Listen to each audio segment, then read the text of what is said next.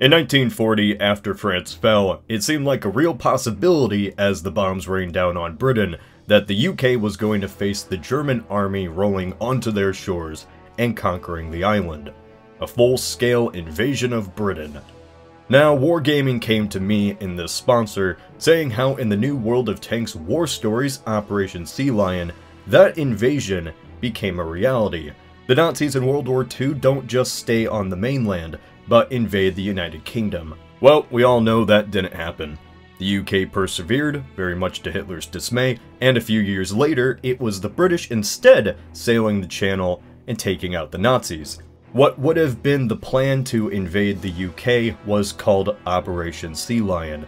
It's such a popular concept in alternate history, it surprises me why I didn't cover it sooner. So let's imagine what if in an alternate timeline, the Nazis had followed through with Operation Sea Lion. They invade Britain. First thing I want to answer is, what would be the objective of the invasion itself? This seems pretty weird to say, considering we're talking about Nazi Germany. Invasion for the sake of invasion would be a simple enough reason. Hitler adding to territory for the Reich, like a Risk game. But in Britain's case, this was never the situation. Invading Britain was the absolute last thing the Nazis wanted to do. Hitler wanted the British to simply surrender once France fell so he could focus on the main event, the invasion of Russia. If the British morale was so low, then maybe they'd ask for peace, hence the bombings. But then Winston Churchill defiantly showed this was not the case, and Germany realized the UK wasn't going to simply let this go. Operation Sea Lion wasn't an invasion of conquest, but of desperation, if anything. Nobody in the German high command, even Hitler himself, had confidence in the plan. But why? Britannia, and the ruling the seas part. Even though Germany had the Blitzkrieg on their side, they never came close to the naval capabilities of the British. That channel absolutely terrified the Germans. The idea of having to cross it and land troops on the island was just an absolute logistical nightmare. Most people, especially in the Navy, doubted the Reich even had the ships to pull it off. Even for the Navy powers of Britain and America, D-Day was a practical miracle that the amphibious landing was even achieved. And that included 4 years of naval combat experience and added superiority on the seas. The Germans didn't have the naval experience or the navy numbers to even put a dent in His Majesty's Navy.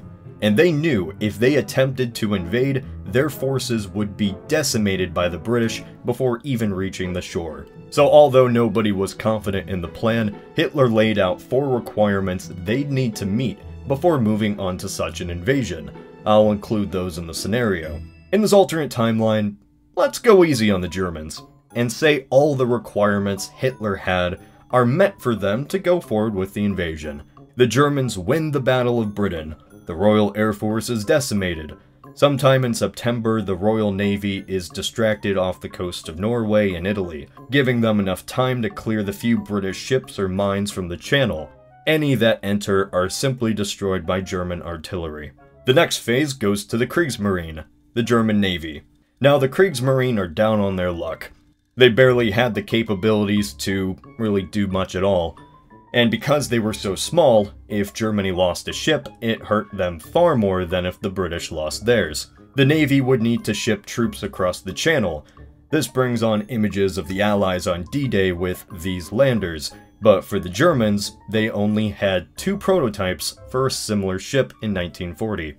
So if you were a German soldier in the invasion, you'd be placed in a modified riverboat. If you were lucky, yours would actually control itself, but most had to be towed by tugboats. You'd be a part of a 67,000 men invasion force shipping from northern France to southern England in the cover of night. The objective is to secure the beachhead, set up artillery along the English coast, and use it to sink any ships entering the channel. Then when all that was achieved, the Germans would encircle London, trap it, and then force a surrender. The farthest north that Germany would go is just a little bit south of Cambridge, because once again, the Germans hoped that the British would just surrender. And as is tradition, what if they didn't, you ask? Well, what it seems like would have happened is the Germans would have just been stuck on an island, isolated from mainland Europe, where any help or supplies is just sunk by a nation with a far superior navy and air force. So, you say, that really seems like Nazi Germany is in a bit of a huge mess. In fact, instead of Operation Sea Lion being the final death of the Allies like it often is perceived as in the media, it seems more like it would have been a bungled mess due to the limitations of the German Navy and the superiority of Britain's. And for the first time, Jimmy, you would be right. In an alternate timeline where Nazi Germany invaded Britain, even if they did encircle London, I believe the British simply would have moved up the border and used their naval and air superiority to destroy the German supply lines, essentially just stranding 60,000 Germans on an island with no escape. A reverse Dunkirk. That's not even including the Americans who eventually would have been involved in the war anyway. The reason why Operation Sea Lion was scrapped was because even Hitler, the same guy that thought invading Russia was a good idea, had the foresight to see how much Germany would lose to Britain. If the Germans went through with it, it probably would have been a drawn-out failure. Southern England still would have seen a catastrophic loss of life, far more than in our timeline. With supply lines cut, it's likely the Germans resort to looting and pillaging. But eventually they'd surrender. And this surrender would prove Churchill's words that Britain would continue to fight, and prove Germany wasn't as invincible as everybody thought. This might even potentially push back German plans to invade the Soviet Union, force them to reevaluate. But that's more speculative though. What do you think would have happened? So even though in my scenario I predicted Germany would lose, it doesn't mean there wouldn't be a battle or two. And as a massive fan of World of Tanks, I'm glad they introduced war stories. This video was inspired by War Stories Operation Sea Lion, an alternate history campaign where this plan became a reality and the Germans invaded. With tanks, of course.